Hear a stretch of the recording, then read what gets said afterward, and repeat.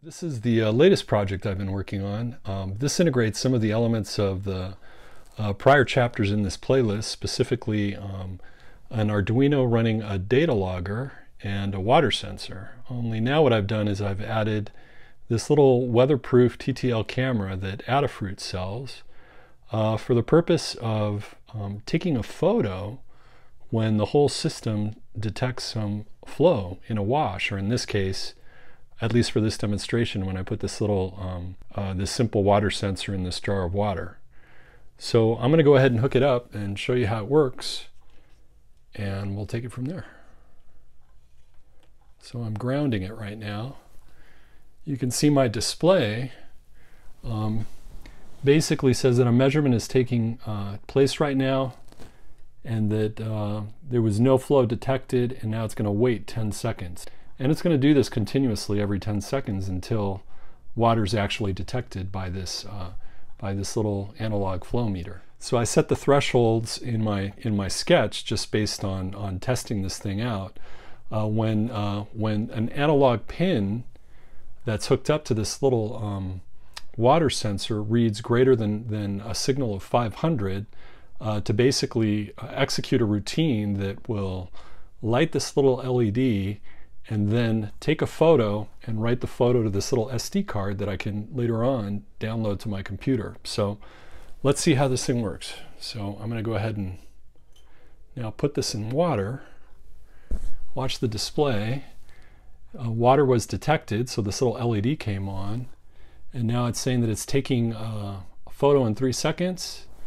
You can see that a photo was taken, and it's actually that little red light blinking over there indicates that the photo is being written to that SD card, and then it'll wait another 10 seconds, and if this thing is still wet, it'll do it over again.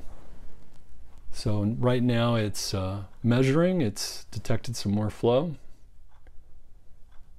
It's going to take a photo in 3 seconds, and there we go. So it's just one more level of complexity that we can add to our water sensor and flow detector sketch that writes information to a data logger based on the previous chapters in this playlist. And this could be really useful for volunteers who do ephemeral wash monitoring in Arizona. We have a group of volunteers who are part of the watershed management group, the River Run Network.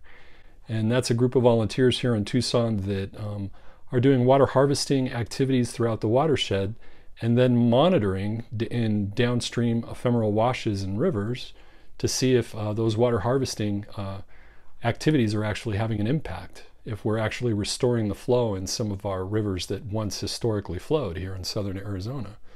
So this is one way for volunteers to actually set up a little system to actually monitor these ephemeral washes and take pictures and report back on the frequency of the river flowing or the wash flowing in response to a rainfall event or some other activity on the watershed. So that's really the purpose of this. Of course, you wouldn't want to deploy something like this in the field. This is all mounted on a on an old pan that I scavenged out of a garage sale toaster oven. So this eventually gets encapsulated in a NEMA certified box, and then we're gonna take this little sensor and we're gonna encapsulate it in some PVC to make it field worthy. And the other thing, of course, is this is running off of 4 AA batteries right now. And you need a minimum of 5 volts to keep this camera going. But for field deployments, where you want this thing to be running for a few days at a time, or maybe a few weeks at a time, I should say, of course, we're going to have to figure out how to get this thing to run off solar power. And I've got some videos talking about that shortly, and some tests I'll be doing with this particular circuit.